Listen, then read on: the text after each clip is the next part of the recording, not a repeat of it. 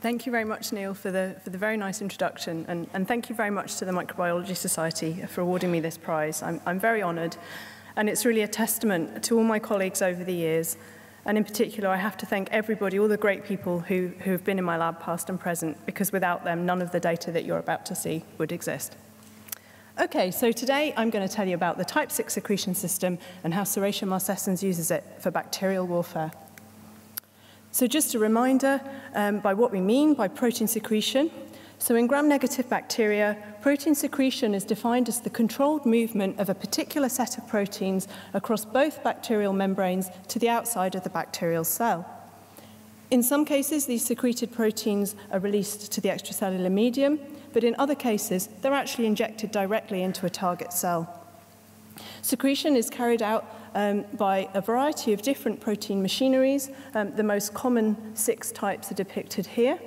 And any given bacteria will have a different number and complement of these types of systems depending on its niche and its lifestyle requirements.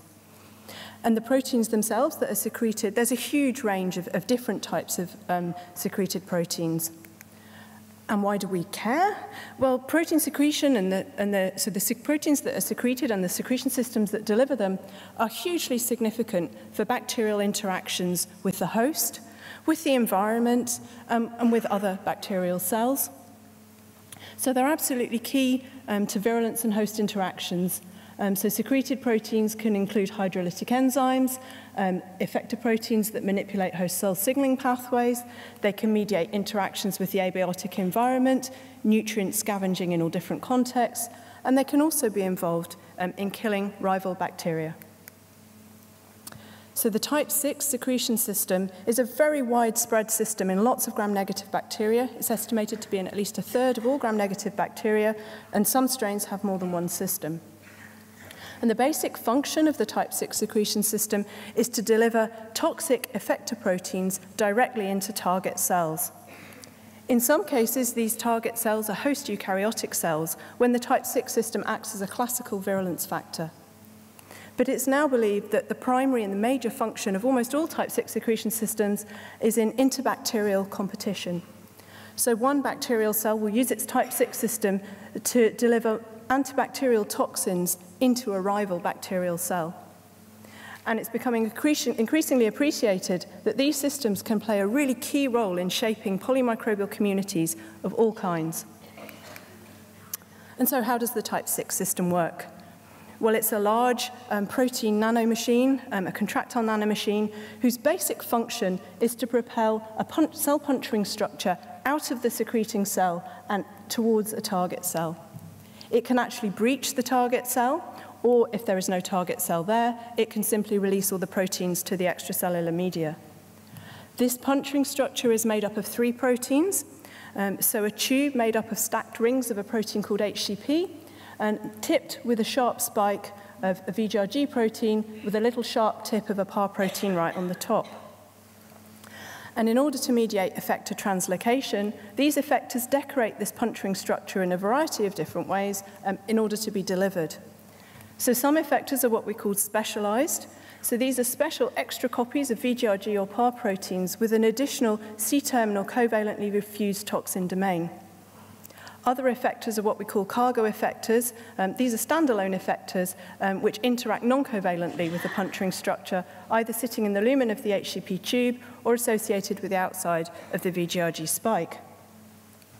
And so this delivery is achieved through the assembly of this large membrane-based complex.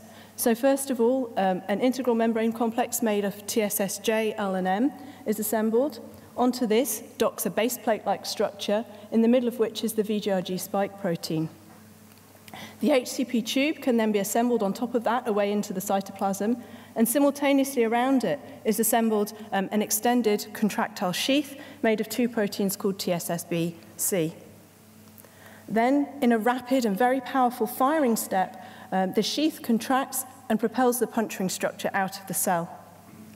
Subsequently, a specialized ATPase called TSSH specifically depolymerizes the contracted sheath to allow recycling of the sheath subunits and then reuse and recycling of the machinery in another round of firing.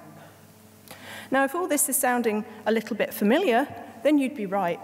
because it was realized fairly on in the type 6 story that there's an intimate relationship between the contractile mechanism of a type 6 system and a contractile bacteriophage the contractile bacteriophage tail. So as you can see up here, we've got T4. We've basically got a contractile sheath which propels the tail tube and the tail spike into a bacterial cell. And then if you imagine turning that round and anchoring it into the membrane, you essentially end up with a type 6 secretion system where you have the contractile sheath propelling the tube and spike out of the bacterial cell. And indeed, we now have a reasonable amount of structural information about parts of the type 6 system which really back this up. So the structure of VGRG PAR is essentially identical to that of the phage tail spike. HCP is essentially the same as the phage tail tube. The TSSBC sheath is very similar to the phage tail tube, and there's quite a lot of similarity between parts of the type 6 base plate and the phage base plate. But of course, it's not as simple as that. The bacteria has picked it up, adapted it, integrated it, and built on it, and we have other parts, in particular this membrane complex, and also things like regulatory systems, recycling of the sheath, etc.